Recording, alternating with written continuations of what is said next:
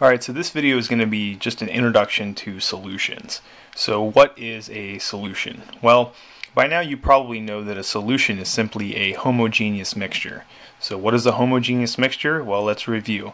A homogeneous mixture is a mixture of two or more different substances that has a uniform composition.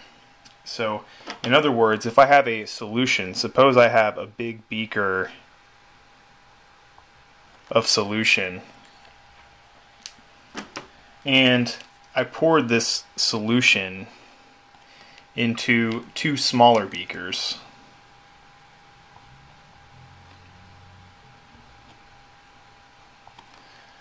So we'll call this beaker A and then we'll call this beaker B. If I pour this one solution into two different beakers, then the contents of beaker A should have the same properties and same composition as the contents of beaker B. So that's what a solution basically is. Every part of the solution has the same composition. Now, a solution generally has two components, and those components are the solvent and the solute. The solvent of a solution, this is the majority component. And the solute of the solution, this is the minority component. So, in other words, the solvent is the substance that does the dissolving, and the solute is the substance that becomes dissolved. Now, if our solvent happens to be water, H2O, then we call this an aqueous solution.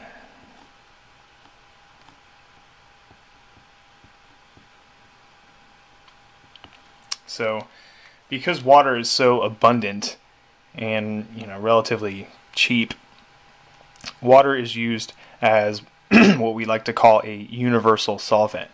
Although the term universal solvent just means that water is abundant and that it behaves as a solvent in many reactions. If there was indeed a universal solvent, then it would dissolve everything. It would just eat through everything. There'd be no way to contain it. You wouldn't be able to have a container for it. So there really is no such thing as a literal universal solvent. But H2O is just a solvent in many reactions, and it is very, very abundant.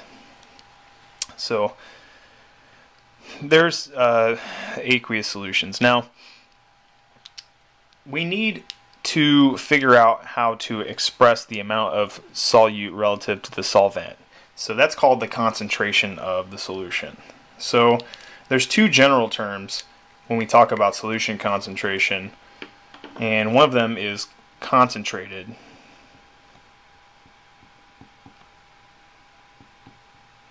So if a solution is concentrated, that means we have a lot of solute.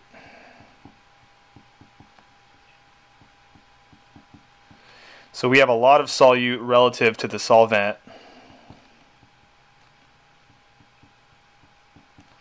If our solution is concentrated. On the other hand, we have the term dilute. And if a solution is dilute, that means we have little solute.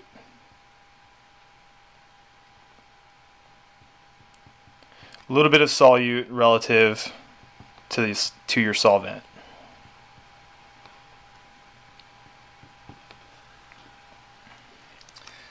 So these two terms are relative to one another, but they're not absolute.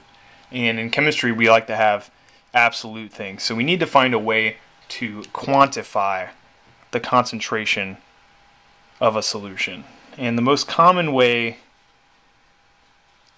to quantify the concentration of a solution, there are many ways to do it, but the most common way is using molarity.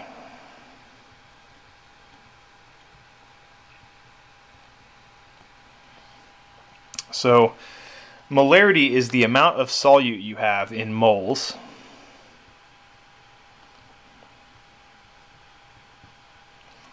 divided by the total volume of your solution in liters.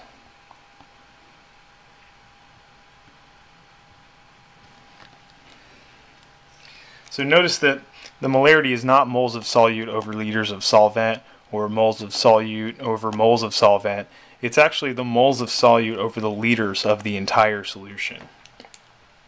So that means if I wanted to prepare a solution, so let's say I have a volumetric flask. If I can get a good pen. I'll just use a blue one.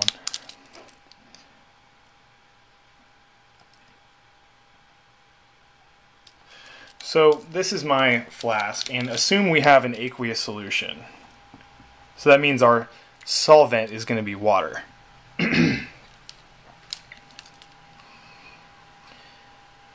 So suppose I wanted to make a 1 molar solution of X. So I want the molarity to be 1 mole per liter. So I'm going to say a 1 molar, we use capital M for molar, 1 molar solution of just any compound or element. I'll just call it X. To get a 1 molar solution, what we need to do is we need to put 1 mole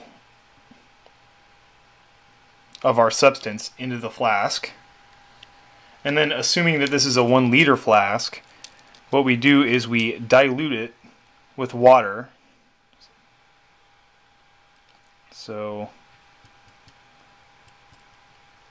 And then we add water to it and dilute it until we reach the mark on the bottle.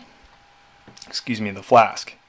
So notice that we do not fill it up with H2O to 1 liter and then add the solution, and then add the substance. We add the substance first, and then we dilute the whole solution to 1 liter.